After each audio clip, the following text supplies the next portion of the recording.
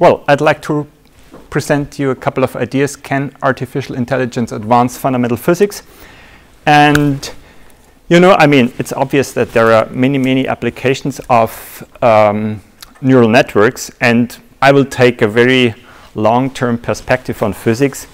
And as a motivation, we could think about, well, humans have gone wrong sometimes in the history of physics with their models. Just think about the epicycle model in geocentric astronomy. And an important fact was that this model was kind of complicated. So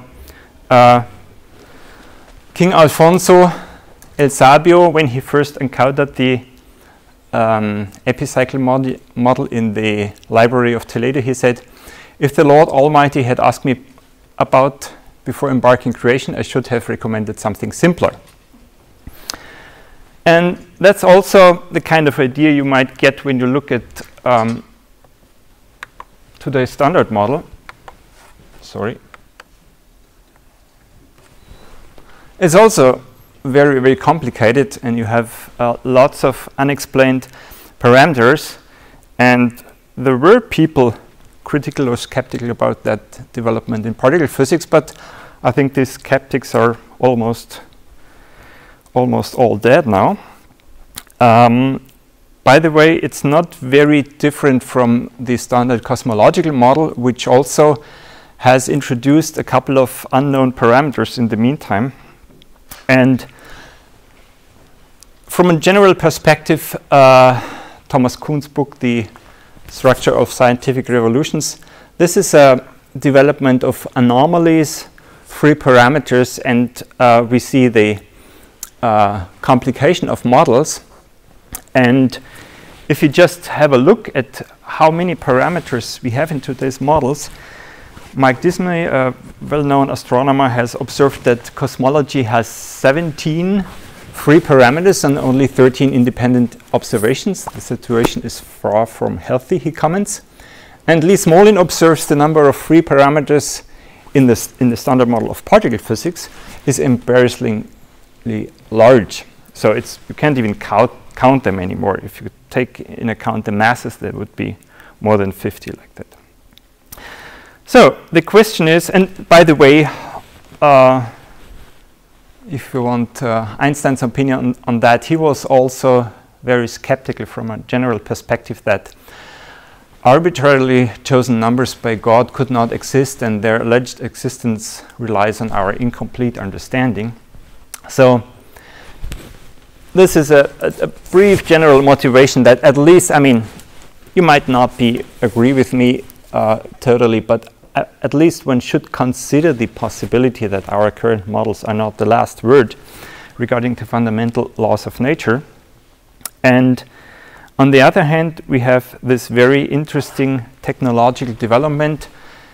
Surely everybody has heard about Google DeepMind and especially AlphaGo, who 2 years ago beat the world champion in the ancient game of Go. 4-1. It was absolutely sensational, and this was always considered to be a domain of human intelligence. Okay, so everybody was convinced that it might took decades until we arrive at that level, because Go is really a game you can't just crunch with numbers. There's no way. There are too many possibilities to do it by brute force, as it has been done by chess. So it's really, I think, a different, more human kind of reasoning what these algorithms are able to do. And by the way, the latest news is that the successor of this program learned chess in 4 days and was able to beat the best chess programs. By 28 wins to 0 by a couple of draws, 70 draws or something. So it's obviously this is it's a huge advance in artificial intelligence, and we might hope that someday, okay, could we apply this to fundamental physics, to reinvent, say, the laws of physics in an unbiased way without any model prejudices that we currently have. And Demis Hassabis, the founder of Google Alpha, has an interesting opinion about that. The question was, it was a session recently in London, do you see any chance that such algorithms may rediscover the law of nature in an unprejudiced way, say by getting to Newton's law of gravitation from raw astronomical data, for example? And he said, actually, this is the reason why I did AI. Physics was my favorite subject in school. When I stopped doing physics, I started doing more AI because I thought we maybe need some more intellectual horsepower to solve that kind of problems. And then he went a little bit into more detail. But also, of course, there are huge problems to solve. It's just a vision that could take a very long time. Now, if we have these laws of nature, even if the program would detect something, the question is how we are going to recognize that. And what actually might happen, he says, is that we have a system like AlphaZero that would find some new structure out of the data, but it would be implicit in the network. It wouldn't come out like an equation E equals mc squared or something. And the question is, how do we get out of this implicit system? I think this is really an unsolved problem. It's very interesting that we humans have been able to, get to this very abstract concentration of knowledge and mathematical formulas. And okay, this is just, maybe it's no news to you, but that's just the kind of neural network which was very simplified used by AlphaGo. We have so-called deep learning networks, which is a version of backpropagation with additional hidden layers. And well, the question would be, could we someday take as an input raw physical data and get something out like a mathematical formula? But it's really not possible at that stage. What Hassabis commented, he said that, well, okay, the network might find some interesting structure, maybe even reduce the free parameters from 17 to 15 or 10. But to get to a mathematical description is still something very, very far. Another still even more remote possibility or idea I'd like to talk is if you think about, we're talking about free parameters, okay? And a good physical theory should do with less and less free parameters. So the optimal idea, the perfect description of reality would indeed be something like 0 free parameters, and that includes also no physical constants at all. It's very, very strange to imagine, because at that point, I mean, how do you do physics without the gravitational constants, without h bar, without the speed of light?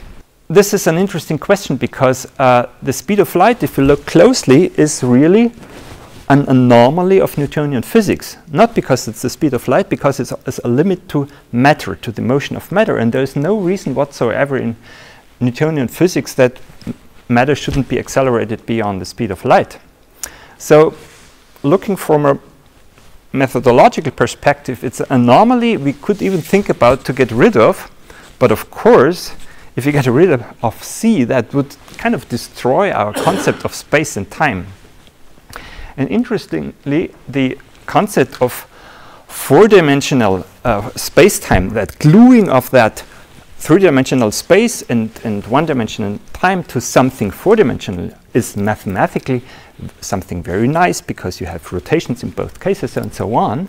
But there is no a priori explanation why nature presents itself in this very peculiar 3+1 dimensional manner. So Einstein even commented humorously on that: since the mathematicians have invaded the theory of relativity, I do not understand it myself anymore. But Einstein also didn't actively object against this concept of space-time as such. But we might even try to question that. I have gone into a little more details in a paper. C, of course, would be anomaly. H would be an anomaly that cast out on Newtonian physics, and we might be forced to question even if space and time are the real best concepts for describing reality mathematically, or are they just the more accessible ones to human perception? So I have outlined this in that paper you can find on the internet about the origin of constants C and H, but it's very, very, very difficult to work at it. And one thing I stumbled upon is a very interesting mathematical properties of the unit 3 sphere, which is quite the same thing as unit quaternions. And well, there are some really interesting purely mathematical properties, like the tangent space, like the fact that it's the simplest manifold which shows non-commutativity, and so on, that you might faintly relate to the properties of these constants C and H. But in any case, it's a very hard thing to do because we lack the visualization, what we have in other branches of mathematics. So mathematical functions is quite easy to visualize, but once you go to more than 3 dimensions, it's really hard for the brain. And so the question is, could we someday get artificial intelligence to rediscover mathematical structures in a more human way, in a more intuitive way, rather than the, well, very algorithmic way it has also been implemented?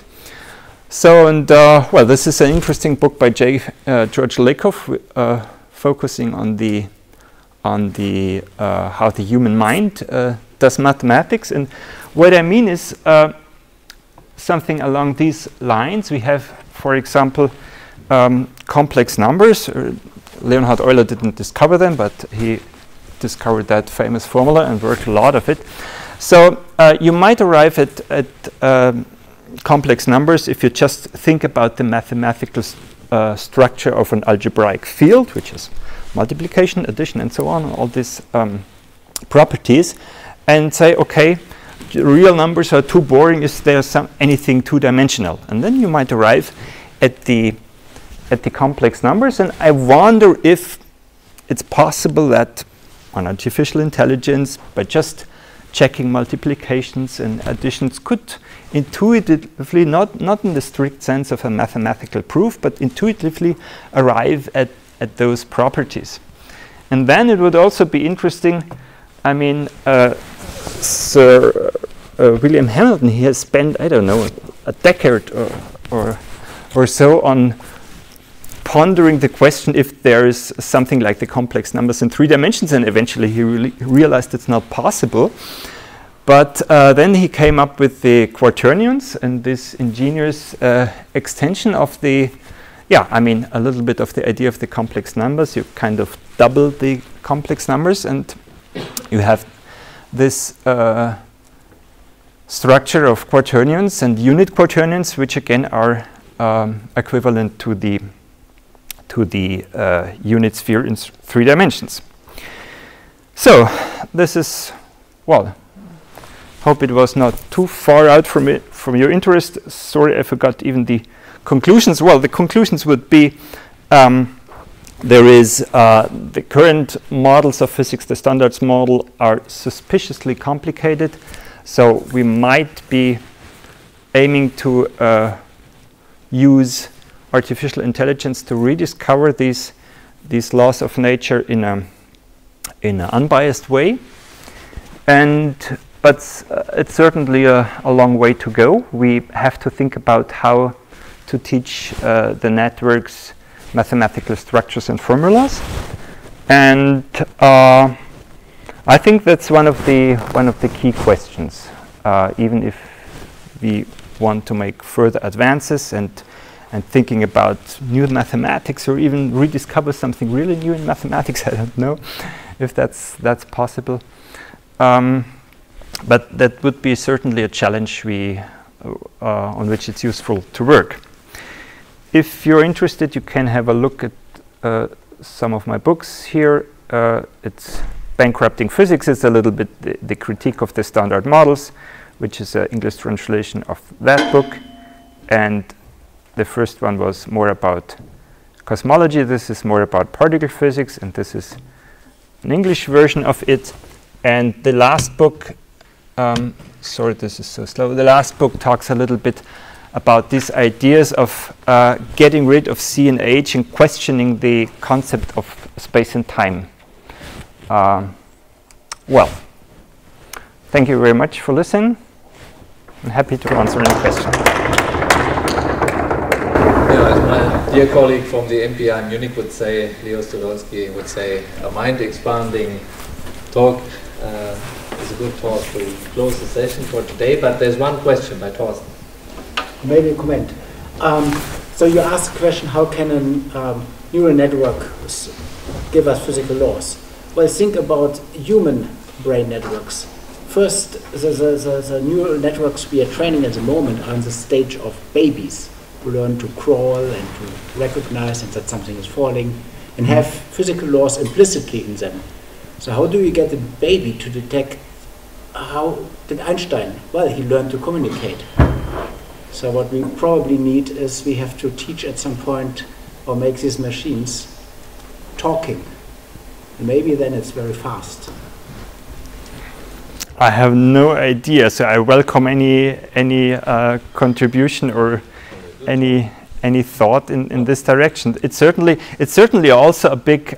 I would say it's also a big step passing from just getting your language codified. I mean, that's to less intelligent beings than humans. That would seem quite a interesting task, but as we have learned in the meantime, it's not very straightforward to translate human language into written language. But it's certainly much easier than getting formulas, physical formulas, out of spoken laws. But not entirely impossible. I don't know. Thank you.